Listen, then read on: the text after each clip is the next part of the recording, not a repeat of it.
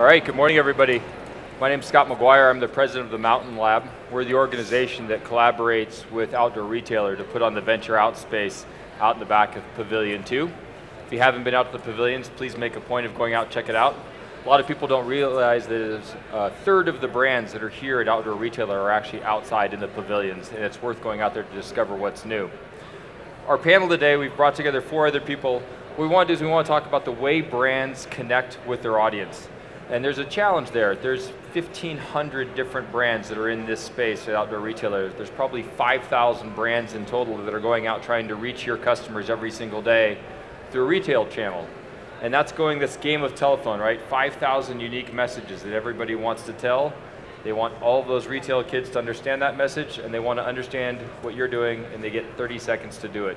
So how do you do that? How do you take a brand message that's real and authentic and honors what the brand stands for, and get that message to carry all the way down to a soundbite that's going to come out in 10 seconds as to why this brand exists.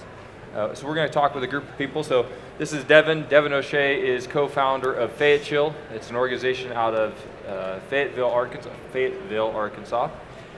New retailer and manufacturer of product, very much in the lifestyle space and traditional outdoor. I'll let Devin talk more about his brand. Dr. Rob Bingham here is a PhD in analytical science who decided that he would get into the retail space and apply what he had learned in the science world around understanding behavior and the way things interact, and look at those systems and apply the knowledge of those systems and the study of those systems to the way that retailers and brands communicate with each other, and start a training program called Presentation Authority. Dan is the director of Schwood and co-founder of Schwood. If you guys aren't familiar with Schwood, it is a brand that hand carves, hand creates wood creations, right now mostly seen in sunglasses.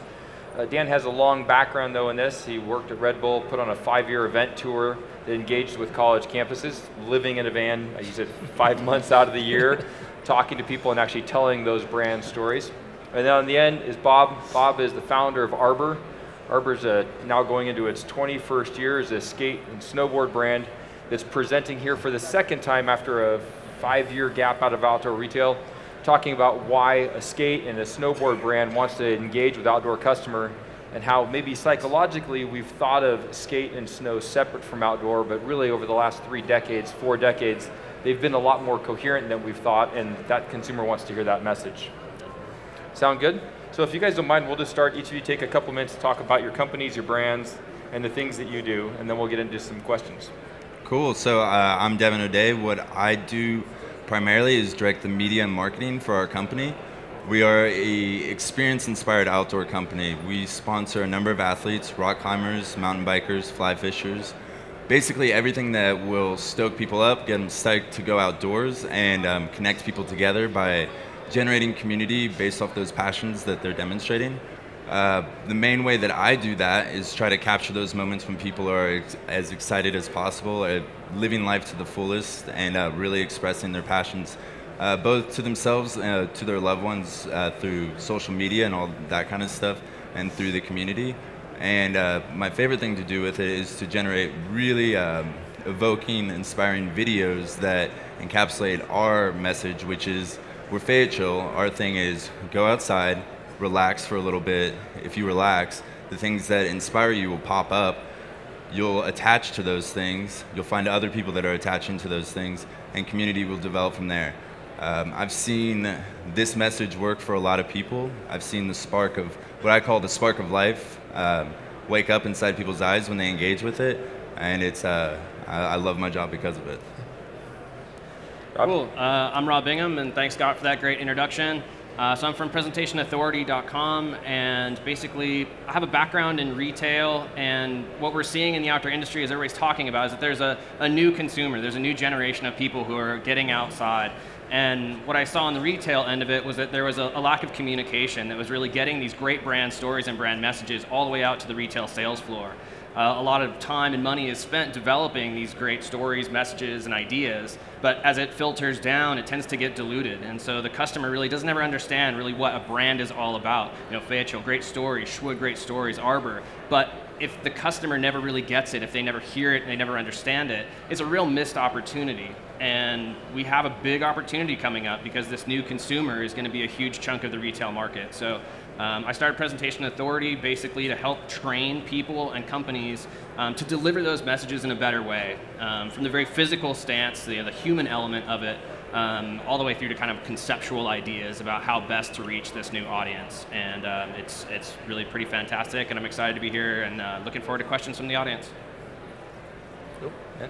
I'm Dan Jenko, I'm with Schwood Eyewear. Our whole mission is to inspire curiosity through the use of natural materials. So we felt eyewear was a little flat, so we wanted to think outside the box and how we did things. We came out with wood, we've done stone, we've done newspaper, recently with Atlantic Records. So for us, it's about really trying to get the consumer to think outside the box of what they can have, how to engage, and have that story to tell. So the biggest thing we talk to our sales team and to in the stores is like, how can you tell the story? What tools can we arm you with to really engage with that customer and connect them on a whole nother level? And then socially, we try to do things to also help connect and get people outside, go explore, find places that you wouldn't normally think with close to your city, close to your home, that can really help you experience things in a whole nother world, which we're super passionate about. I'm Bob Carlson with the Arbor Collective. 20 years ago, we started a snowboard and skate brand. I think in the larger sense, Arbor is about life lived outside in the pursuit of snowboarding, skateboarding, and surfing. On a smaller sense, but very much at the core of our brand, it's about how we make what we make.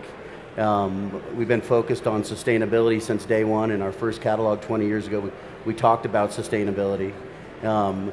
And aspects of craftsmanship and collaborations with artists that help tell what in the end is a sophisticated story. And I think for us, the challenge over the years is how do you tell the deeper aspects of story in your brand through the marketing channels that we have. And as new media has come into play, that has been a big part of what we do.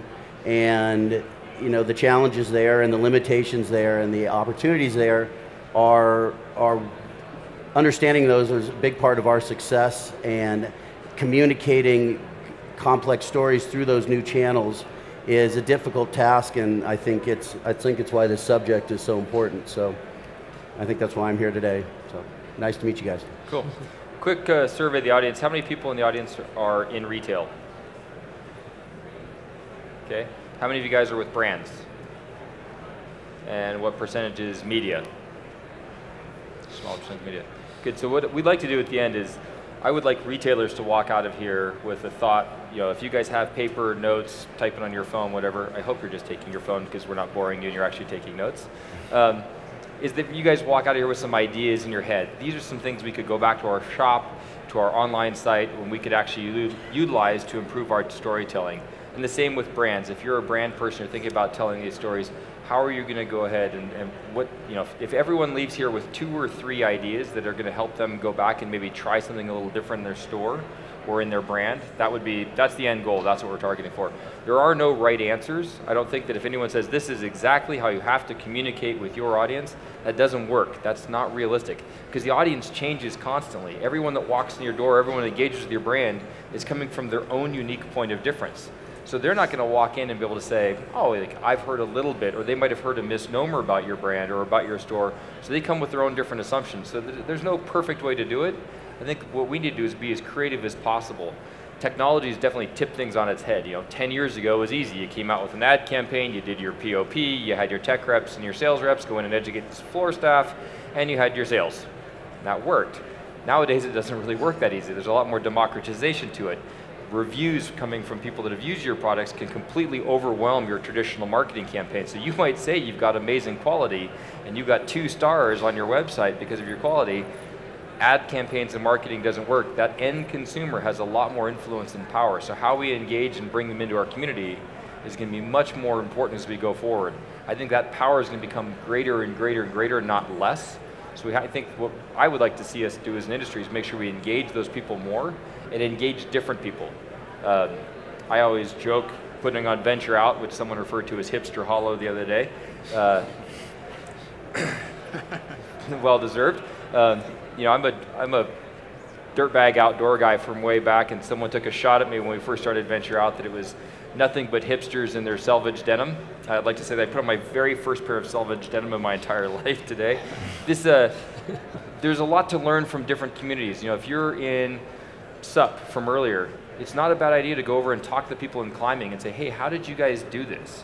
there's a lot more that we can learn from each other, people that maybe aren't the same, than just looking at what your competitor next to you is doing. Like, oh, well, so-and-so did this in our space, so we should try the same thing. So we're trying to get some differentiation. Dan, I'm going to start off with you with a question, if you don't mind. As you were talking about your background, with Red Bull and living in the van. When you were out in it, right? 5 months on the road, telling brand stories, putting on an event, engaging with people, what did you see people coming up asking you in that one-to-one experience? I mean, for us, it was about shaking things up, just doing something totally outside the box. Can you tell us about the event as well? Yeah, so we looked at a college campus as being pretty non-eventful, right? You have your comedians, you have your concerts, and that's really what's going on. We had a passion for the outdoors. We wanted to do something to really draw people's attention, shock them, really grab them. So we trucked 30 tons of snow into the center of a college campus in the middle of the spring, or like right before finals, right in May. And we'd build this huge rail jam, 4 stories high, 30 tons of snow, and bring in about 60 athletes that we'd recruit. And we'd basically take over the center of a campus with this viral event that would really draw people in. And so we actually worked with brands like Arbor and other great snowboard brands in the industry to throw this event. And a lot of the times it was brands were coming and just popping up a tent and just trying to talk to the students, right? Well, that's not really engaging them. So some of the challenges with my partners, like Ford was a major partner, is they didn't know how to think outside the box. So let's do these little small things to help interact and help engage them, draw them in, to be able to talk about the product and be able to maybe create a lifelong experience for them. They're not going to buy a car, at a rail jam, but they're going to experience how they interact with that company, what they think about it, that could impression them for the rest of their lives. It brings up an where you said how they interact with that company. It seems to me that nowadays the consumer is much more cognizant of how they feel about that brand and how they associate with that brand. We've talked about sustainability and other things, but there's I think the consumer today has a much more emotive need to connect with who they're talking to. Bob, you and I have known each other literally since either one of us was in this industry. I can understand the Arbor story because I've had 20 plus years of hearing it. I know you guys are doing videos and telling stories, but how does someone they're walking up to your booth today and they're saying, you got 60 seconds, tell me why Arbor is different. How do you build that emotional connection in that period of time, or do you even try? Do you just try and hint and let them go discover? What's the way that someone goes about that? I think for us, we've always let our product be the entry point, and we try to hit on some of the key points, and then yes, we hope people will discover the brand from there, because to try to put a brand story like ours into 2 or 3 bullet points is almost impossible. So you got to pick your battles. You got to know your audience. I mean, for us, and I think this goes across all media channels and all channels that we have access to, the results very, very rarely come close to the size of the market. Let's use traditional media. Trans World Snowboarding, I think max has something like 80,000 subscribers. There's something north of 1 million snowboarders in the United States. So with a big ad campaign, you're touching less than 10% of the market. When you put out a video and you have success, some endemic success, maybe you're getting 25,000 views. So why do that if you're spending a lot of money and you're not really hitting a lot of people? I mean, for us, it's been about the opinion makers. And you got to hope that you're touching people who are moving your message down the pipelines. And if we worried about the volume of people we were reaching with a lot of the media out there, both new media and old media, we would have a hard time finding a return on investment. But in the end, if you can get your head around the concept of opinion makers and be willing to speak to opinion makers and trust that they will spread your message and actually define your message for opinion makers, give them the tools they need to pass it on, you can have some success. But it's still tough. You look at the numbers in the channels. And frankly, when you do hit a home run, and we've had a couple of videos go north of 1 million, we have one video that's been north of 2 million, you never know. Did you just get part of your story out to the market, to the right market? Did the 2 million people that watched that downhill skate video that we produced, are they actually the market, or are they just consumers of media? Does that bring people to the retail stores and create sales? It's hard to say. So for us, the sanity comes from knowing that we're touching as best we can opinion makers and trying to give them something to tell their friends about. Honestly, for the retailers out there, our best opportunity to reach the most amount of our market is through you guys. So we focus on training and trying to work with telling the best nuggets of our brand to the shop kids, and hoping that they will, at the retail store, be able to pass that on. Because today, that's still the best way to reach the largest segment of your market. So training for us, something as old-fashioned as clinics and training and getting in stores and connecting with our retail partners is how we get our stories told. So it's interesting, Rob, when you and I first met, we were talking about clinics and the mindset of playing the stump the rep game and having staff on the floor that oftentimes is more knowledgeable than the person was coming in trying to give the clinic. Where do you see that? I mean, I've been in that experience where you see a shop kid that knows more about the brand and what's going on and even the specs. How do you see brands doing a good job of that? Where are there some pitfalls where they've done better? Yeah, it's interesting because of all the companies I've talked to, very few of them actually train their representatives to properly tell the story. They're always pretty good with specifications. Not always, unfortunately, but a lot of times. They're pretty good with product specs. They can spout off weight and use and all of that, but they don't talk about the experience much. And they don't do it in an engaging way. They're flat, they're boring. And so what I see on the retail side of it is that retail staff doesn't get interested. They just don't care about the brand. They don't care about the products. Maybe it's a good product, but if they're not excited about it, they don't use it. And if they don't use it, then they don't have their own user-generated stories that they can share with the consumer, with the customer, who's right there in front of them, and honestly is pretty open to influence. A lot of the customers that are shopping are just looking for something, but they don't know what. So to have sales staff that can properly tell them what's right for them and what's exciting for them adds a lot of value to your product. And so there's definitely a disconnect. Companies aren't putting enough investment in their employees to be able to tell the stories, and that just doesn't trickle down to getting the consumer excited about it. And as Bob was saying, user-generated content is huge. This new generation of consumer is very digitally linked in, and they're very social. They're very connected to everyone else. It's a huge opportunity for companies to use those people, use their customers to actually market for them. There's a recent study, user-generated content was seen to be about 20% more influential than traditional media in influencing a purchase, and was about 35% more memorable than traditional media. That's a huge opportunity for companies to be able to excite people about it, and to do that, they really have to excite all of their employees throughout the company, all the way to the retail side. It's interesting, when you guys applied to come in to venture out, it was right about the same time I think you'd launched your new brand video, and there's no words in the video. There's no real talking about it, just Fayetteville, and there's this box that shows up at all these different spaces. And how did you guys get the point? It was untraditional because it doesn't say, hey, we're Fayetteville, this is what we do, who's here we are. You just showed it through imagery where it seems like the person that would engage with you could see themselves in each of those spaces. Was that thought, like, here's why we're not gonna that was very purposeful. We wanted that video, Fayetteville in America, to be a demonstration of all the passion, or all the things that we're passionate about. We cover a wide array of different types of athletics, so we wanted to show our products going from the store or our smokehouse where the video starts and going to all these beautiful scenic spots throughout Arkansas and the Ozarks, the region that we represent. And we wanted people to feel that spark of opening up that product box, putting it on, and engaging with the things that we represent.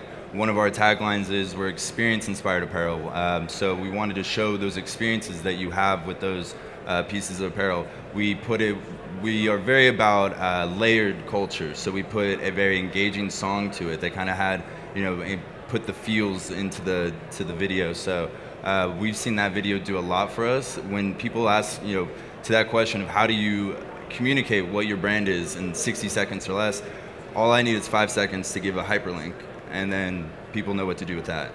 So videos do a lot for us. Pictures say worth 1,000 words. Videos are 1,000 pictures. So it's pretty. There's a Outdoor Insight yesterday. Bob brought by a magazine, and they did a ranking of social media influence for all the different brands, and they had Arbor was at the top for influence on YouTube, and there's the numbers of YouTube views were arguably up there with some of the largest brands. The billionaire brands here. It's tough.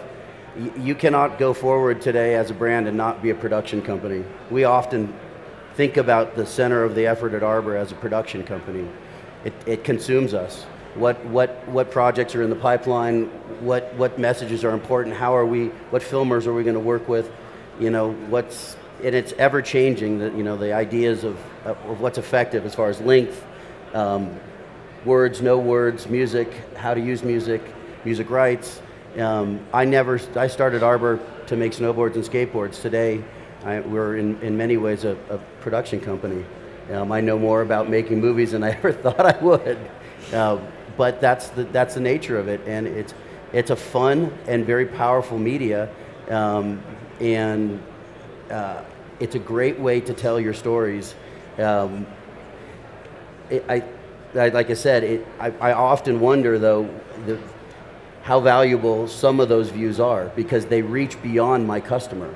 You know, that there are people consuming my media that are not going to buy a skateboard or buy a snowboard. Maybe they'll buy some apparel from us, but it's a question mark. We're going to keep doing it because we know we are reaching that really important slice of opinion makers in our market. And if it goes beyond that, you know, it can't hurt. Digital's not always a silver bullet, though. It's definitely not. I think about Eric being in the booth. Like, I could probably watch a video of Eric making an axe, but being there and watching him talk about the craftsmanship of wood with wood tools in his hands, do you guys take that experience on the road? So it's not just a video and a hyperlink, but a place where someone walks and like, why are you at this event? I mean, someone walked through Venture Out yesterday, like, there's a guy whittling over there. And being able to actually explain the craftsmanship that goes into your product. What does that look like do you do that as an activation at a retail store?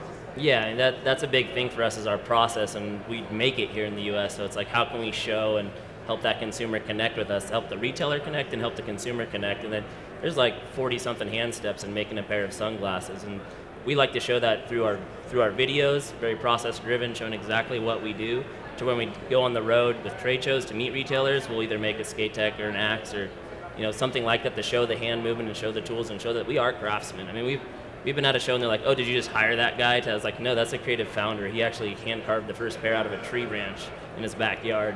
He's now making an axe that you could win. Just to kind of show the quality and the attention to detail that we have. We'll do clinics where we'll come in and our guys come in with a full tool belt and they lay everything out and they show you all the different grades of wood and what it is with the sandpaper and all the little details that we use to hand finish this pair while your store reps are holding the pair of sunglasses and feeling the quality and showing you like, here's how it went from, 40 grit to 80 grit, all these different levels of smoothness to detail it out, and then talking to the customer, to the store about, here's how you relay that to the customer. You talk about how high quality is, how lightweight and comfortable it is on their face because it is seriously hand done to fit comfortably for them. So you give them maybe a couple key bullet points that they can reference, but they're going to remember that experience of how they touched and felt the product and had their own hands involved. And the biggest thing we hear, even from anybody who comes to Portland and tours our facility, is they're like, wow, we've seen your videos and we saw your presence, we think it's amazing, but coming here, it's like a whole nother world. And that's our biggest challenge still, is how do we really connect and show our story through the process. We have a lot of great ideas coming out. It's just like, how do you really take the process? It's more than a product. The consumer today wants more than just a product. They want to buy into that brand. They want to really feel like they're part of that brand. They've connected with that brand. So the challenge is always like, how do you connect and engage with your consumer? So that's really what we try to do. You're talking about it'd probably be hard to explain to someone the difference between an 80 grit and a 200 grit, but when you're in a place and you're physically touching it, that gets away from Rob, you were talking about that flat. I mean, it's actually tactile. They feel that difference. Have you seen other brands that have done a really good job of that, where they've had tools that they've created to help create an engagement in their trainings? Yeah, it's surprising how infrequently a lot of reps will actually have cutaways of their product so that they can actually show you what's inside a sleeping pad or what's inside a sleeping bag. They talk about that there's layers of insulation, but they don't actually show it. Visuals are a huge thing. Visuals and actually putting, like he said, product in people's hands, and also free product. I mean, putting swag in people's hands. It makes a difference because there is that very personal connection to the product. And it gives a great talking point for these demonstrations so that you can really see what they're talking about, whether it's grit of sandpaper or a type of installation. And really, to me, it's all about that human element that's part of these presentations and part of these products, because as we talked about, it's not about the gear as much as it is about the culture of that gear and the culture of that company. If you don't have a culture around your brand, you're not going to get a following. because people do want more than the gear. They want to identify with a brand that has values that are their own. And so bringing in tangible, touchable examples and really having that human element to it, that human component, makes for a much stronger product presentation. I completely agree. You can't create the kind of emotion for product or people with videos. You can create some of it, but having people come to visit your headquarters, getting out and meeting people and connecting with people personally is lasting. To this day, I still do over 100 clinics myself because there's so much value in being able, for me, I think, to be able still connecting with the kids in retail and hearing how they see Arbor, hearing what's important to them. It's so important for how we go forward. It's amazing. I get this. There's a. I want to say it's Merrill, but one of the old backpack guys years ago would go out and he would do fits, and he did it for years. And there are guys out in a lot of the outdoor retailers that we work with that still talk about him being out doing fit clinics on packs, and that has affected their whole career. Here they are. They've been in retail for 40 years. They're lifers. And meeting that guy and connecting with him around the gear, around the experience, lasted with him to this day. There's very little that you can do to get a story across, like connecting with somebody face to face, one-on-one, and I think that human element is important, and that's why I myself try to lead by example and try to get our team out as often as possible, talking to our market, talking to our partners, and telling our story. You were talking about your smokehouse, and it's interesting, your headquarters is open to the public. Yeah, it's open to the public, and it's a pretty modest building, but it's this classic building on one of the most iconic street corners in Venice. So it's in the heart of culture. It's interesting, like with I don't think a lot of people in the outdoor industry traditionally like, Fayetteville, Arkansas, like it's right there with Boulder and Portland. But you guys are really proud of the place you're at, and your physical space tries to manifest that. Oh yeah, so we're based in the Ozark Mountains, and it's really this kind of hidden gem of an outdoor hub. Mountain biking scene is just blowing up there because of all the rolling mountains. And we're based in an old abandoned smokehouse that used to smoke meats and cheeses. It's a 4-story building, 30,000 square feet, and it just oozes with character in every inch of it. So that's where we get a lot of our inspiration from. We have an outlet store that we sell apparel through, and when people come there, they just really, they understand what we're about as a brand. In terms of that one-on-one experience of really driving home what the brand's about, we are always going for that, oh, I get it moment. So we have a hammock in our logo as our main thing. It's a dude that's relaxing in a hammock in a setting sun. And so when we have a hammock set up at our smokehouse or at our store and somebody sits in it, they're suspended for a second, they relax, and they go, oh, I get it. When we hand them our apparel and they understand that it's as comfortable as it gets, because that's what we're going for, we want people to put our clothes on and think about what they want to do next, that experience they're about to have that's embodied on the design of the shirt or the function of the product. We don't want them thinking about the strange fit or the itchy tag or anything. We want it to feel as comfortable as possible so their mind automatically goes to the next thing, which is that experience that we embody as a company. You were talking earlier about specs on product. You guys are talking about this emotional connection with product. Reps sometimes are maybe just talking about the technical aspects. How much, Rob, from your experience in retail, how much do you think the culture of a brand, the way the brand presents itself, I think we can look at brands like Patagonia and we can see that their sustainability message has done a lot for them, but have you seen brands, without naming them, that have, their product might be exceptional, but because there's such a disconnect culturally that no matter what, product could be amazing, how much value is there in making sure that the corporate alignment, the cultural alignment is synergistic with the consumer? Yeah, unfortunately, I've seen it all too often where companies do a poor job of representing themselves in the retail sector. I've seen it where they've actually pissed off retail sales staff, like the entire staff, and that staff then will actively persuade customers to buy a different brand. That's a huge loss for a company. So the human element is a really important one, but to nail it right is critical as well. You can't just be there. You have to be there and you have to do it well. And that's just about being excited about your products and your brand. And I mean, the leveraging social media is huge. So you have this human component, but then you have this digital component too. For the new consumers that are out there, 60% of them are on Twitter daily. It's such a platform to be able to get a message out, and hopefully that message is good. When it's bad, it's pretty bad for your company, because the new consumers, they also really identify with authenticity. These companies need to be true to their core, and they need to represent themselves accurately. And to reach this new segment of the population, which, I mean, it's going to be the largest generation in American history, the millennial generation. You know, anybody born after 1980 has a different way of looking at outdoors. To be able to leverage them properly, you really have to nail down your story and who your brand is, because if you don't, they're going to turn off and they're going to share that, that dislike and distrust of your company for all of their friends.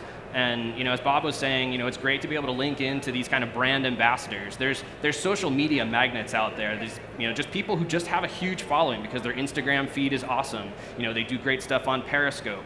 So they have thousands of followers. If you can get them to pitch your product because it's in line with their story, that's a huge, huge marketing advantage. And if unfortunately you irritate them or turn them off of your company, it has the direct opposite effect. So there are a lot of brands who do it well. They come in, they do clinics, and there's a lot of brands that unfortunately don't. And to survive, I think we really have to change how we approach, really from brand development and story development all the way to the retail sales floor. We have to approach that from kind of a holistic presentation perspective. Dan, does that resonate? Yo, definitely. So, yeah. As a brand coming, you guys are 5 years? 6 years. Okay. Where's that risk reward come in? Like, you know, hearing Rob, like you do it right, you're golden. You do it wrong, people will actively discredit you. So how do you guys look at that and say, all right, like we feel good that we're doing it right? I mean, at some point that seems a little tenuous. Yeah, I mean, it's one of our 4 core values is authenticity. So it's really being true to ourselves and who we are.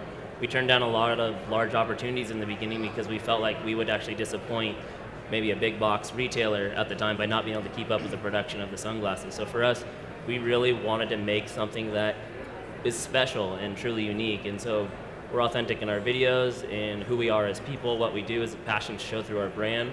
When our reps go in, we're very selective as to who we pick to be our representatives to go into retail.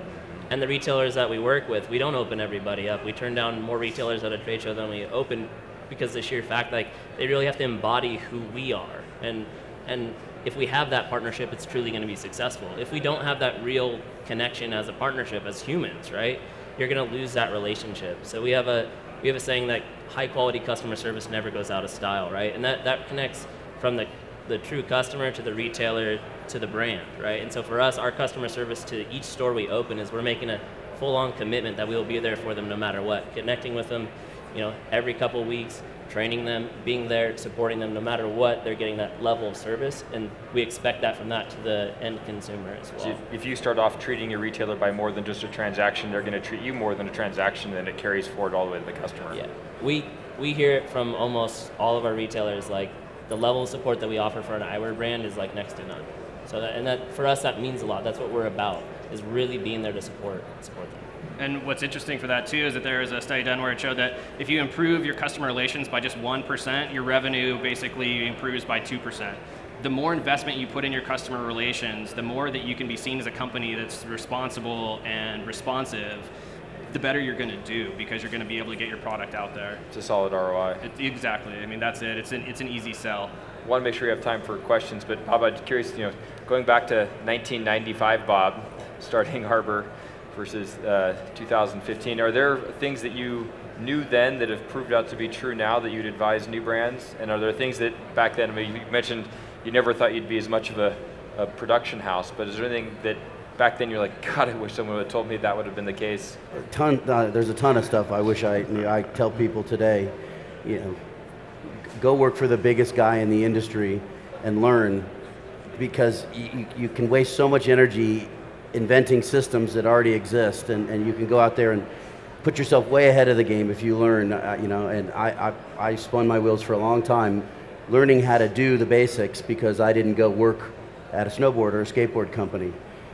You know, having said that, there's a lot that I think we knew instinctually, maybe we couldn't put into words, and I think it has to do with knowing who you are and sticking to who you are. I like to say, your first marketing decision is your name, and you gotta carry that authenticity all the way through what you do, from everything we've talked about, from the name. Arbor is the Latin word for tree. We work with sustainable wood in everything we do, and the concept of tree and the individual nature of tree and the lines that a tree represents. I can go into a lot of different things, but from your name to the people you hire, to your message, to your product, to your place. I think place is a huge part of branding. Your place should represent your brand, and it should represent your ethos, and it should represent the people.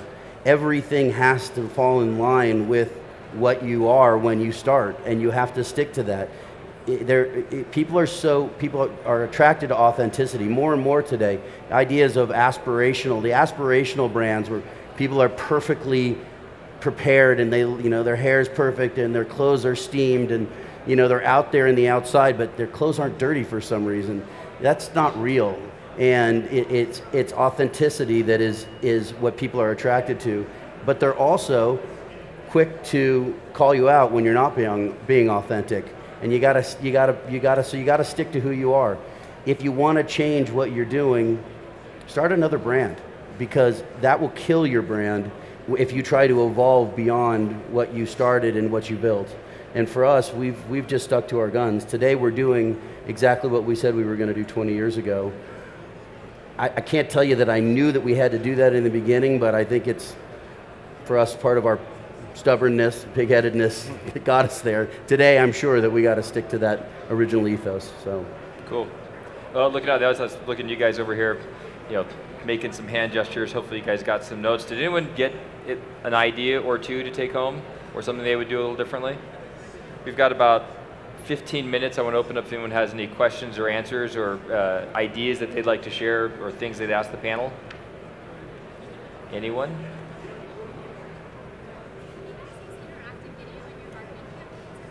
So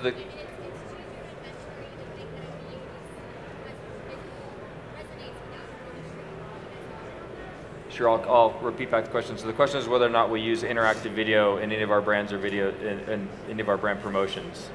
Definitely. I mean, we've done a few different things where kind of using GPS coordinates, creating some sort of challenge. So the first thing we did was called Nest, where it's about getting out. And so the founders of the company went out and built this treehouse in the middle of the forest, in the middle of Mount Hood wilderness. And we just posted the GPS locations and said, come find it. There'll be something there waiting for you. And it's this awesome video on how to build it. We had the biggest response through our Instagram, social media, everybody coming, finding it, people traveling across the country to come find this place, posting on it, writing in the log. Then they would take the treehouse, they'd build a bench, and they'd build like another area to hang out. And so it built into this whole community that was drawn by just challenging them to like get out and do something. We had another campaign where it was called This is Oregon. The idea is like anything is within 90 minutes of where you live that you can get out and really truly resonate and just disconnect and rest. And so we posted all these beautiful locations that you could go out and explore. And we partnered with Julian, who does Hip Camp right now.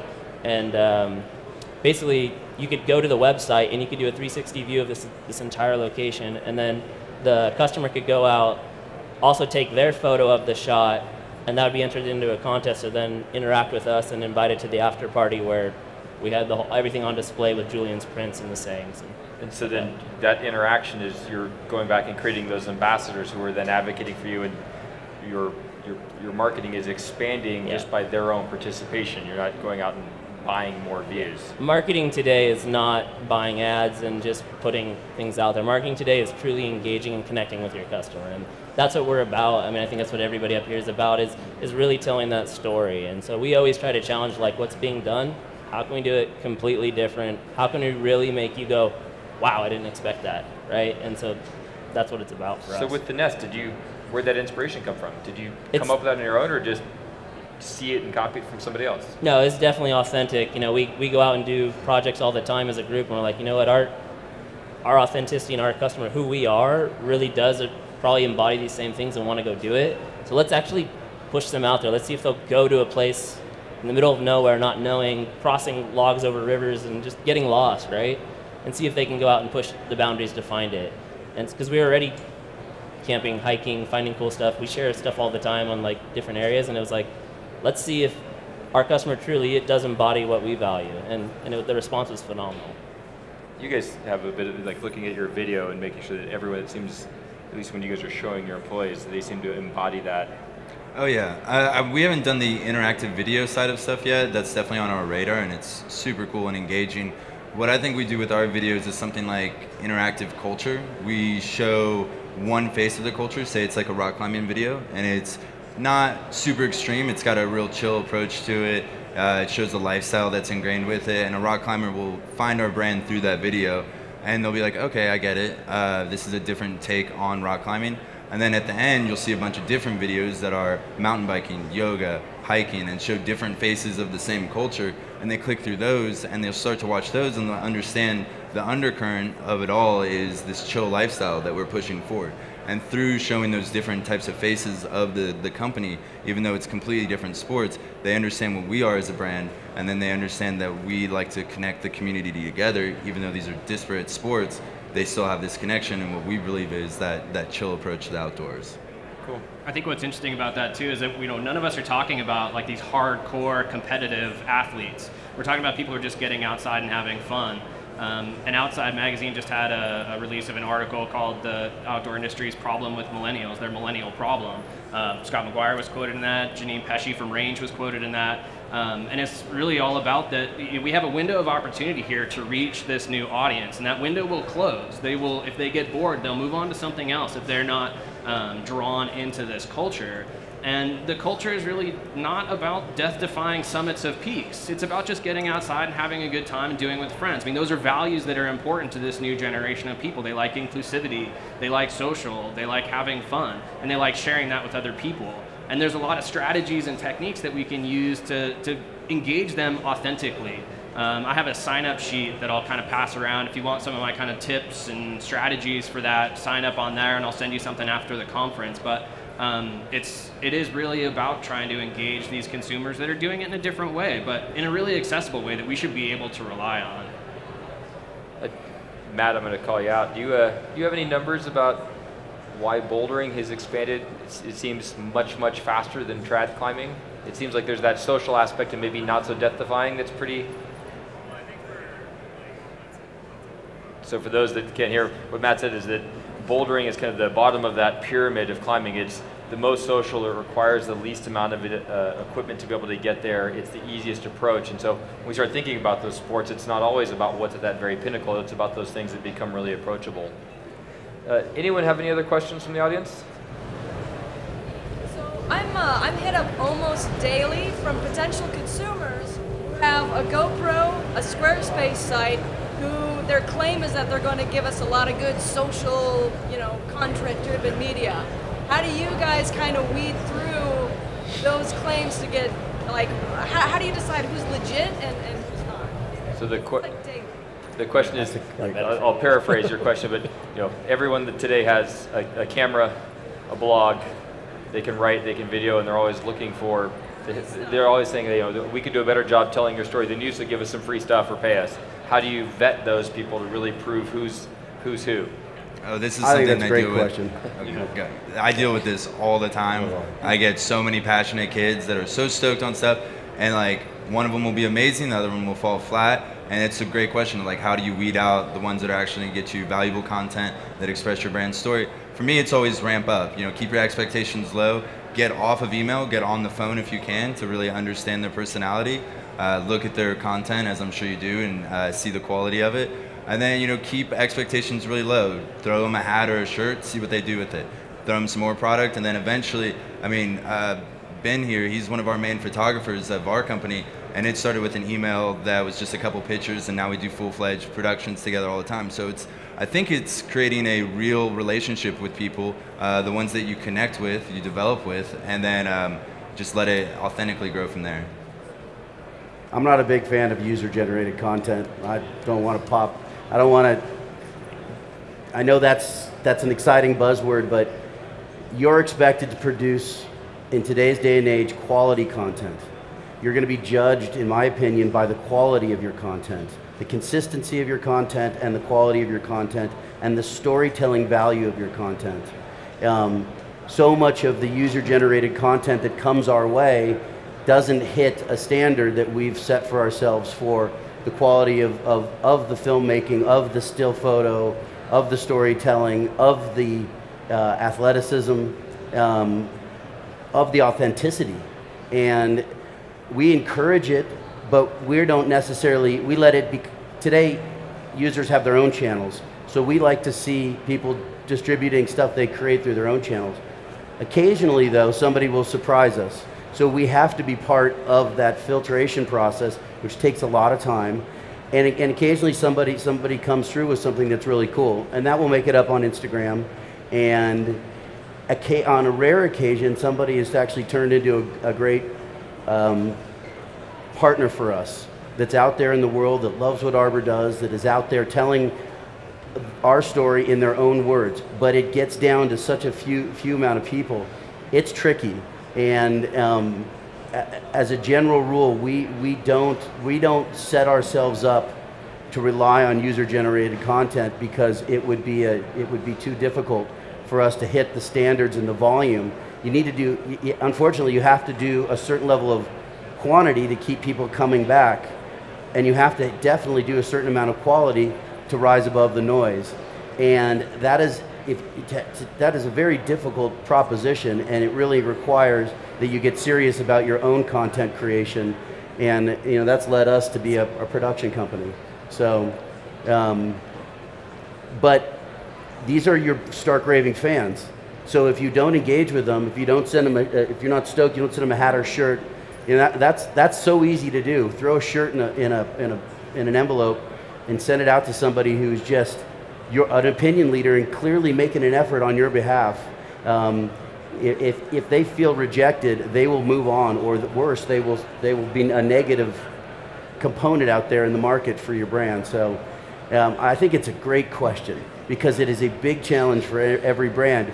We have created direct links to our consumers, and they have direct links back to us. And if those go unanswered, if you don't have somebody answering questions on Facebook, if you don't have somebody answering questions on Instagram, if you don't have somebody answering your emails, your general email box, or answering the phones and calling people back who just thought they might reach somebody, I know those are old ways of communicating, you're doing yourself a disservice. It's worth investing in, but for me, we don't expect that to create a lot of real content for us.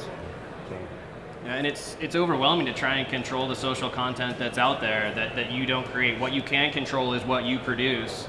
And hopefully you can approach some kind of brand ambassadors and give them easily shareable content, stuff that they can retweet, that they can repost, that they can share, educational materials, how-tos, stuff that is educational and tangible that people can quickly get to their friends. That's really what, as a company, you can do.